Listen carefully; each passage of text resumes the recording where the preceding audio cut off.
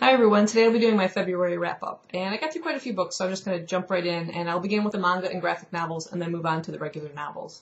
One of the books I read for the BookTube Manga Club's February read was Maid-sama. This is by Hiro Fujiwara. This is volume 1. And our main character, this girl here, that's Misaki, she becomes the school president of a formerly all-boys school, and I find it kind of surprising that she was elected as school president, first of all, since the majority of the population is still male, but she's really tough. She wants to turn the school into a more female-friendly school, clean up the boys' act and their slovenly ways and everything, and she's really, really tough to the point of being fairly mean. The other side to her is she's very caring with her family that have fallen on kind of hard times due to health reasons and things. So to kind of supplement her family's income, she works in a cafe known as a maid cafe. So she literally has this uniform where she's sort of dressed up as a maid. That's like the theme. And she ends up being recognized by this particular boy who's like one of the most handsome boys at the school. And he agrees to kind of keep her secret, but he secretly is falling for her. So you have that romance comedy kind of storyline. Overall, it was just kind of cute, enjoyable, a bit repetitive with the way she treats the boys and kind of mean and everything. Overall, I gave that one 3 stars. The next graphic novel I read was The Sculptor by Scott McCloud. And that's the cover. Overall, artwork has a sort of blue tone to it throughout the entire book, and it's quite a big graphic novel. This is just something I stumbled across at work, and it seemed kind of interesting. It's about a sculptor artist by the name of David Smith, and as the book opens up, he's really just destitute. He's just not succeeding as an artist the way he would like to. He doesn't have the fame and the name and everything. No one seems to find his work interesting. And he ends up making a deal with death to be able to sculpt anything his mind can create, but within 200 days he will be dead. And he takes this deal, which seems quite insane to me. Like I said, I think what bothered me was the fact that he doesn't even worry about his ability to create the work. It's just how well it's accepted by everybody else. To an artist, it's like you want to create what you imagine, and for him, it was all about fame. He ends up meeting this woman through the course of this 200 days and becomes totally infatuated with her just instantly. So there's a case of insta-love, and again, that bothered me. The only thing I liked about the book itself the most is the artwork. That's, like I said, that's what pulled me in. The cover, very dynamic, very intriguing. But the storyline just sort of fell flat. The girl herself has issues, and they all seem to be more concerned about themselves. The ending was rather confusing too. I don't even know what to quite make of the ending. It kind of comes full circle back to the beginning, but I don't know what that means. I had originally kind of rated this one higher, but I've recently changed my ratings on Goodreads to 2 stars because I just don't really know what to make of this story. Yeah, I just didn't really get much out of it, so just 2 stars overall. Moving on to the physical copies of books I have, I read the 2nd volume of Magical Girl Apocalypse by Kentaro Sato. This is a totally messed up book. It's really bizarre. It's definitely for older teens, as it's rated 16+. We have these strange magical girls that have fallen from space, and they're going about killing everybody in their sight. And anybody they kill sort of rises up from the dead zombie-like and proceeds to do the same thing. And we're following this group of kids, led by Kagami. They're a little band of survivors that have now kind of hauled up in a mall and are trying to, stay alive. They come across this rather pervert mall cop, which I could have done within the book.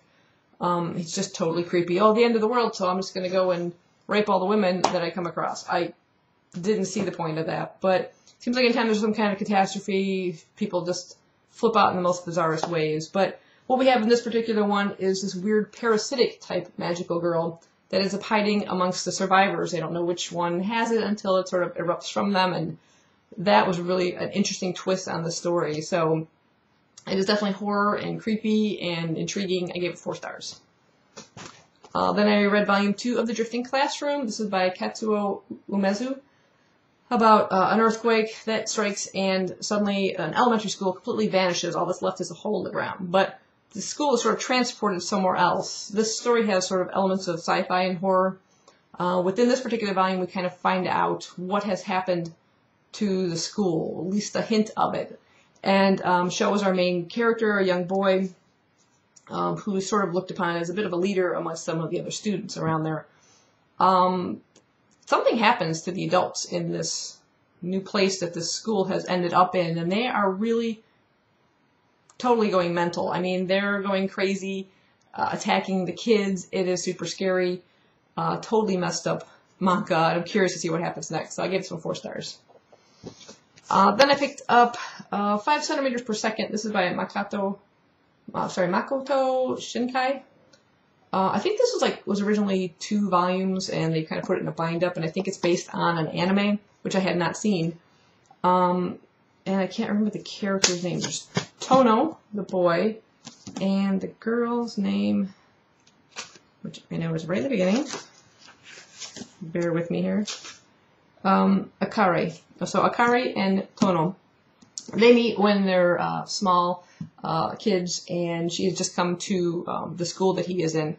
And they strike up a relationship, friendly relationship at first, and gets a little bit more romantic as the story progresses. But it's just a slow-moving, quiet-paced sort of book, and then the 2 characters are sort of pulled apart by distance. First, her family sort of moves a little further away, and then just a little bit later, he finds out his family's going to be moving even further away, and they get together for one last meeting and try to continue that relationship through letters and things like that, and cell phones and stuff. But it's just quite not the same. It's sort of sad and touching and hopeful at the same time, and as the story kind of concludes, you don't quite know. There's no definitive conclusion, I'd have to say. It's sort of left to the readers, and that's about all I want to go into detail about. But I did like the artwork and the story of it. It was just really, really sweet, touching, and moving, and how their lives affect other people as well too. So yeah, I overall gave that one 4 stars. Then I read the Cage of Eden series, both Volume 3 and Volume 4. In Volume 3, this particular character, and again, I've just forgotten his name. I want to say Yari. I think his name is Yari. He's sort of, the whole basic story, I forget to say, is a plane has crashed on an island, a strange island that's got extinct animals running around it, and it's changing people. They're acting very bizarre and scary. But he ends up being in charge of one group, basically the bullies, and he moves in on Hikari's group, sort of the group we're kind of rooting for, you might say, the good guys, and starts bullying them around, taking their supplies and everything. And then all of a sudden, some strange plague starts to strike them down one by one. Their eyes turn blood red, and after a short while, they die. So they have to find out what this plague is and what's causing it. Overall, it was intriguing, and I gave that one 3 stars. For the next volume, I gave this one 4 stars. This one, an old friend of Hikari's, turns up. He was also on the plane, and it ended up in a different spot on the island. And he's going to find out some strange revelations about his friend that he never will expect. But yeah, and there's also, they kind of run into some more adults that had survived the plane crash and everything. And again, I don't know what it is with the adults in these kinds of apocalyptic type stories, but they all go crazy. Just like the Drifting Classroom, you have kind of similar events with the adults in here. So really intriguing series. I like the artwork and everything, and the strange creatures that they come across, these extinct creatures. Not like I get a clue, but yeah, again, this one is for older teens as well. And then last, in terms of the graphic novels, I finally read Volume 9 of Y the Last Man by Brian K. Vaughan. This is Motherland. We finally find out the cause of the plague that wiped out almost the entire male population on Earth. And overall, I say it was pretty good revelation. Would like something a little bit more, but it was okay. It was pretty satisfying, and yeah, I'm not going to go into too much more detail because since it is Volume 9, I don't want to give any spoilers away, but overall I gave this one 4 stars. So moving on to the books, I read a Doctor Who novel, The Many Hands by Dale Smith.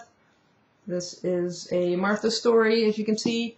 They did a pretty good job of representing the characters and everything, but I have to say I found the story very confusing with these bizarre hands kind of roaming around with no bodies attached, and there's, I don't want to say that, I'll give away.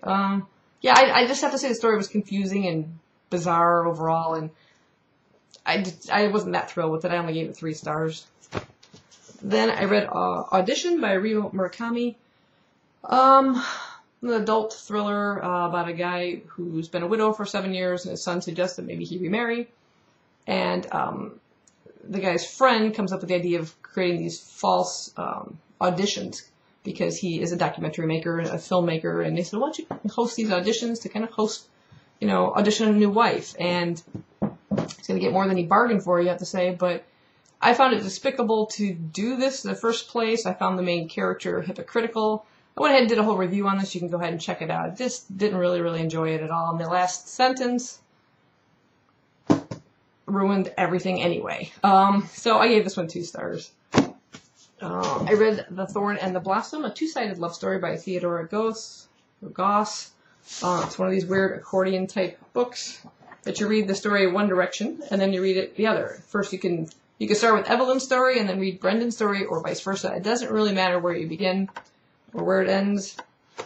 I liked the concept of it. I thought it was clever, but overall I wasn't that thrilled. I found Evelyn's character really bizarre. She'd flip out about something and then disappear. I think that happened a couple times. There's like about 3 different time frames within each story that makes a sudden jump, and I wasn't aware that that was going to happen or that it had happened at first, and I had to backtrack and say, wait a minute, what happened in between this page and that page? Suddenly I was like years later, and that threw me for a loop. But like I said, the girl's character, she'd flip up about something and then just vanish, and it was just a weird story overall. It was kind of clever, but not that much that I would recommend it really. Overall I just gave it 3 stars. I read The Game. This is by Monica Hughes. I found this one pretty clever. This is a world that sort of, I think, overpopulated, you might say. They started having robots doing a lot of the jobs in the world, and our main character, Lise, and several of her friends from school are about to graduate from this government school, and it sort of bases your studies and your grades and things like that on what future potential you have in the workforce, and whether it be a teacher or scientist or whatever, and then it will place you in work. But unfortunately, a lot of her and her friends, basically, they all have ratings that say, oh, you're geared for a teacher, but that's been robotized. Robots do that job now. Another section you might be good at, well, that one's overcrowded. So they end up being sent to these sort of like DAs, designated areas in which they'll live. They'll get credits from the government to, pay for food and clothing and things, but the rest they have to scrounge for themselves. So they go to this designated area looking for housing and decide to choose one area they'll all live together, and they kind of build it up and secure it, and using skills that they have learned kind of through school. And they definitely come in handy, but it's a bizarre world. And while they're there, they start to hear rumors about something called The Game. No one really wants to talk about what The Game is. They hear rumors later on that there's something about a treasure or a prize at the end if you win the game, and eventually they're invited. And the game is really weird. The story took a twist that I didn't really see coming, but I really enjoyed it. I have to say, I thought it'd be one of those virtual reality type things or something, like not quite like Ready Player One, but along those lines. But I won't go too much more detail on that. But it was intriguing. You didn't know, is it real? Is it not real? What's the purpose of it? What is the treasure? What are they going to win in the end? But it held my interest. Like I said, it's a really quick read, and overall I gave this one 4 stars. Then I read Necromancing the Stone by Alicia McBride. This is the 2nd book in the Hold Me Closer Necromancer series. Love it. It's full of humor. Don't want to go into whole detail since it is book 2. But our main character, Sam LaCroix, he has sort of inherited this home after the events that happened in the first book. Again, I don't want to go into a bunch of detail, but he inherits the home and the property and some of the staff and the other weird things that are on the property. That was really bizarre, learning about some of the things on the land. But he's a guy that he ends up discovering that he is a necromancer. His background was sort of hidden from him by his mother. Sorry about the glare, to sort of protect him, you might say. But events that take place in the first book sort of reveal his abilities, and now he has to sort of take responsibility for these and the things that he can do. I really enjoy this. I love the sort of sarcastic humor that's within it. I love the main character, and I really became attached to a lot of the other characters within it and his friends and things like that. I'd say the first book was a little bit better than this one, but still enjoyable. And I don't know if this concludes the series, or if they're planning on writing any more. I mean, it definitely has an ending to it, but more could be, continued with the character. I just don't know. But I highly recommend this if you're even just to read the first 2 books, or even the first book. It was satisfying even on its own. So overall, I give this one 4 stars. Let's see. I don't want to end on a low note, so I will do the low note now, and that would be Monsters by Ilsa J. Bick. This is book 3 in the Ashes trilogy, about a world where an EMP pulse strikes and it kills off a whole bunch of the population, changes the minds of the people. Our main character, oh my god, I'm blanking on her name, Alex, she had a tumor in her brain, and she was out up on the mountains and kind of scattering her parents' ashes. They had died, and she was sort of kind of making peace with the fact that she may be joining them, I think. And then this EMP pulse strikes, and it does something to her. She knows something has changed in her head, because she had lost the ability to smell. She lost her entire sense of smell, and suddenly it becomes even stronger, her abilities to smell. And she comes across Tom, another man that's out there, and then a young girl, and they end up kind of looking out for the young girl, because the person that she was with, her grandfather, ends up dying. So it's like these 3 main characters in the first book, and sort of struggling to survive in this new world. Some of the characters kind of take on almost zombie-like, flesh-eating kind of creatures, and others just end up with bizarre abilities, and others are dead instantly. It started off such really promising in that first book. I really enjoyed book 1. I think I may even gave it 5 stars. Then Shadows hit, and all these new characters were brought into the story. It got confusing trying to keep track. I didn't care about any of them. And then it kind of continues in Monsters. Now, the author includes a thing at the back explaining about the characters from Shadows, where they are now, where they were at the end of that book, so you kind of know going in to the beginning of this. But there's so many, I couldn't keep track of them anyway. And again, like I said, I didn't care about it. Before, the focus seemed to be more on Alex and Tom and the young girl, and then it shifted to other characters that it didn't care about at all. The story just dragged on. You can see the size of it. It is a beast. Shadows was almost as big. I just wanted to throw this book across the room. I was determined to find out the outcome of our 3 main characters, but it was a struggle to get through it. This is the lowest, I think, rating I've had in a long time. I only gave this book 1 star. Still don't know what caused the EMP pulse in the beginning. I think that would be a major thing to find out, wouldn't you? Since that caused all of this world to change like it did. Never found out. I don't know. Would not recommend this series. Unless you're satisfied with just finishing book 1 and leaving it at that. But I think you'll be... I think that would be... I can't even think of the word. Frustrating. You'd be frustrated when you got to the end of book 1 because you want to know, and then I wouldn't pick up those. So give it a miss. And finally, the last book, not in order that I read, but the last book I have for you today is Feed by Mira Grant. Love this. This is the first book in the Newsflesh trilogy. And it is basically a zombie story.